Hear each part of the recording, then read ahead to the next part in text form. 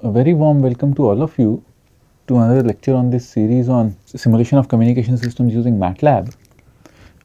In the last lecture, we have discussed signal spaces and we have already introduced additive white Gaussian noise. To quickly recapitulate, additive white Gaussian noise adds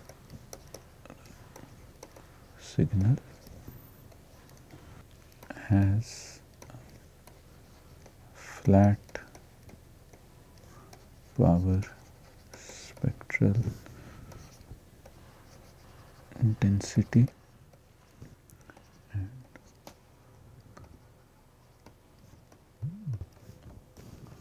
relation that looks like an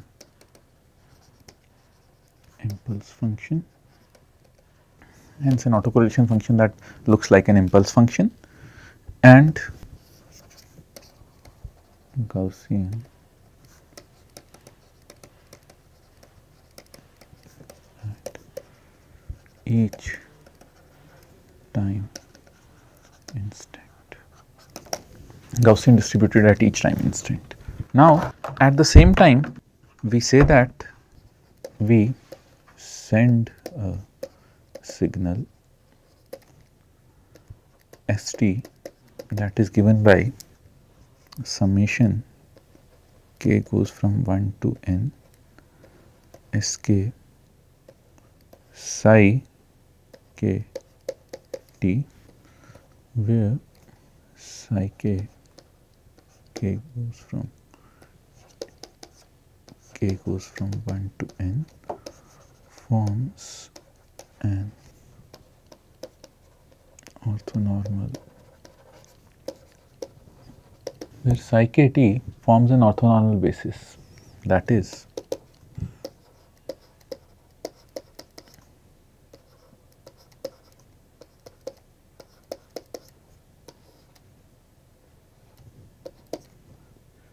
minus infinity to infinity, let us take the more general form, equals this. This said, add a few more slides here.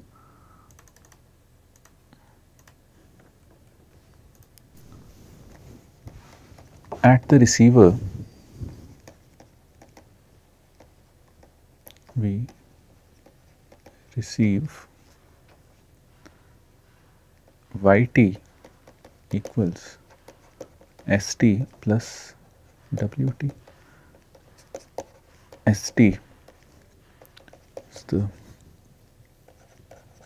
signal and wt is the additive white Gaussian noise to this. So, PST and not additive white Gaussian noise with PST and not. Now, aim of digital communication systems, digital communication systems transmit symbols from discrete sets over the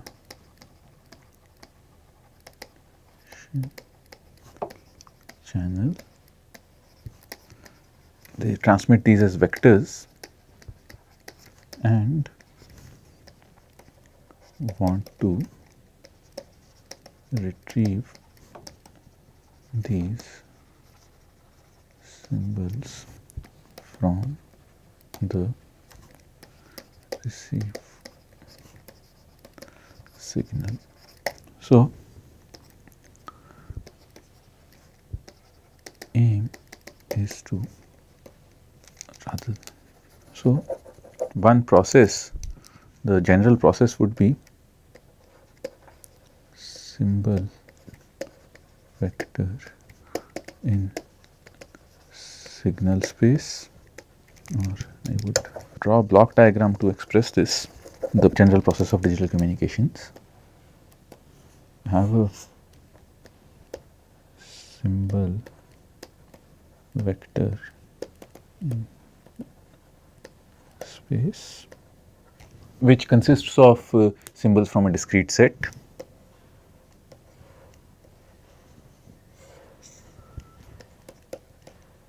Transmitted signal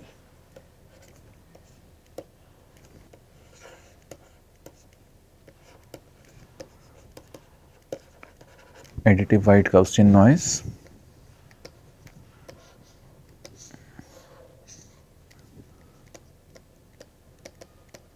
received symbols,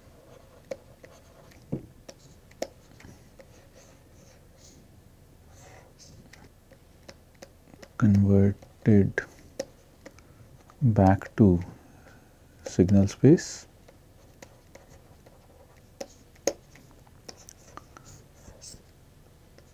data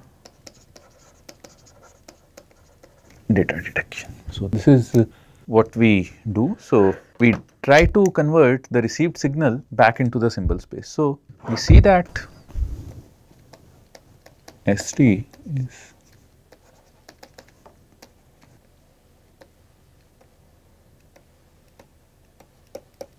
SK psi kt, and naturally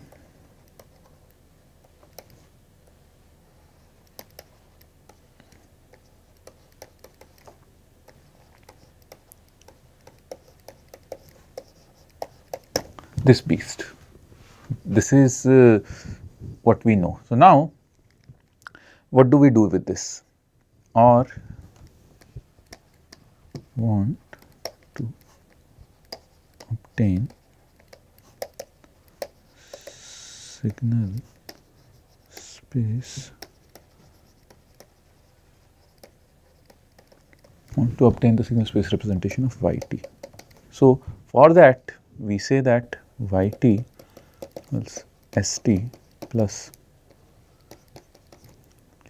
equivalently, let us say yk equals t yt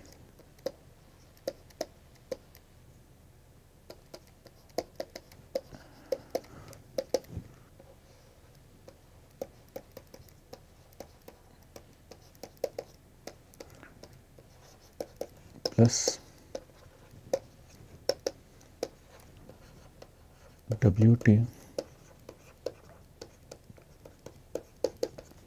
dt. This, the first thing we know is sk, the second integral, let us call this wk,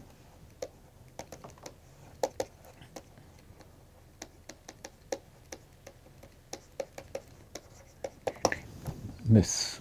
So, this is one, this is an integral psi kt over all time. Therefore, k be 1, or this will be one value, since wt is random, wk, or wt is a random process, wk will also random. So, wk is a random variable. So, we see that wt is white and Gaussian, and since an integral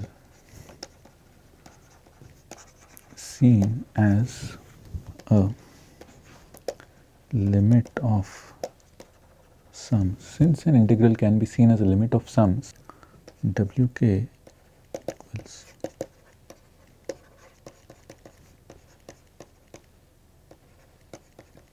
dt is the sum of a large number of IID Gaussian random variables, and hence is Gaussian itself. It is the sum of a large, possibly infinitely many Gaussian random variables, and hence is Gaussian itself 1. So, Wk is a Gaussian random. Wk is a Gaussian random variable, that is the first thing. Now, since Wk is a Gaussian random variable, it can be fully characterized by its mean and variance, and actually cross correlation with other Wk's that we will look at now. So, Wk can be fully characterized, each individual Wk be fully characterized its variance. So, expected value of Wk equals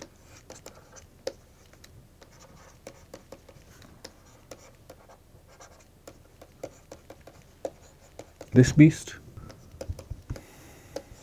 equals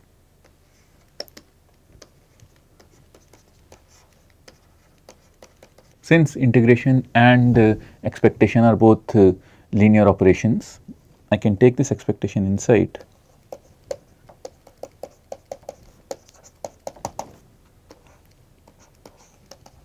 and noise is a zero mean process.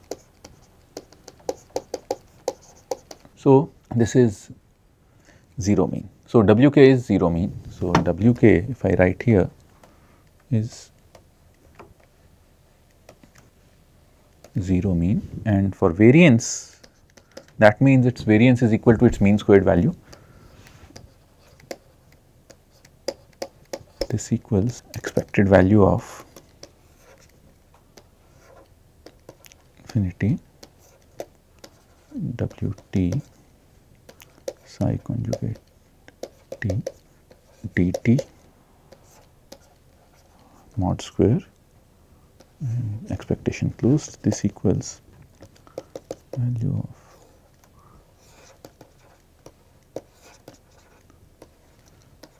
Wt W conjugate u psi conjugate t psi conjugate u dt d. This beast.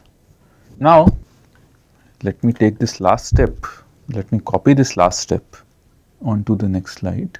So, this is there, copy and paste. So, you might be wondering why am I copy pasting this entire thing. I will crop this image out. So, cannot apparently crop this. So, let me take a screenshot instead, that will be faster. Simply take this last part of the integral and paste it over here and done. So, this is the integral. So, now let us continue.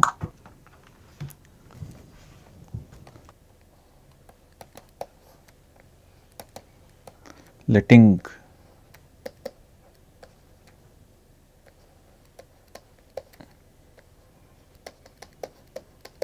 tau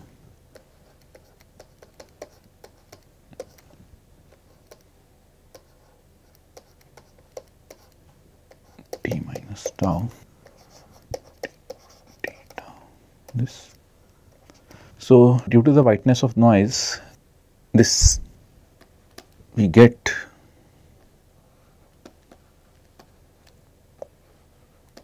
n naught t, sorry, this should not be there, conjugation should be over just one of these, not over both of these. So, conjugation should be over just one of these, this conjugation should not be there, psi t dt equals n naught minus infinity to infinity psi t whole square dt equals n naught. So, this is a variance n naught, and now we want to know the cross correlation between two of these. So, expected value of W k W conjugate L equals double integral or expected value of, yes. So, I take the expectation inside. So, what I do here, I am taking the expectation inside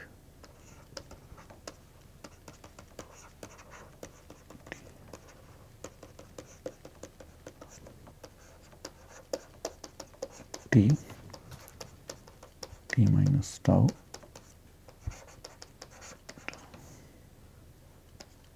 equals double integral n naught delta tau, this psi t psi conjugate t minus tau dt d tau, this equals this. So, I should do these steps. Now,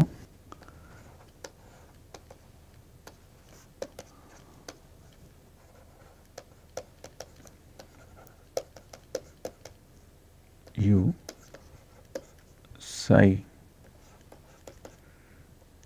conjugate t psi L u dt du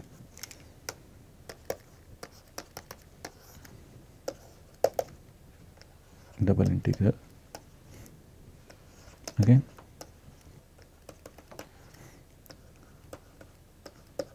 conjugate u psi k t psi L u dt du equals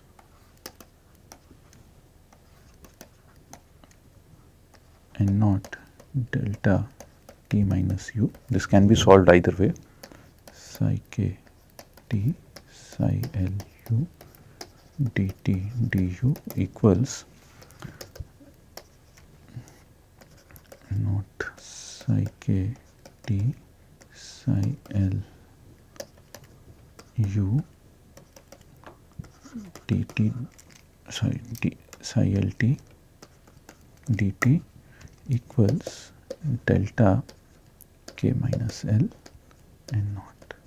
So, n naught delta k minus L. So, this is n naught delta k minus L, which is the variance of, or which is the cross correlation among two terms, which means that this equals 0 if k not equal to L, or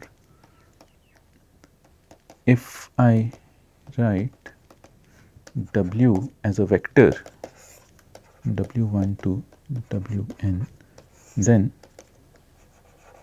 W is, or expected value of Hermitian is n naught I, or in simpler words y equals W, where W is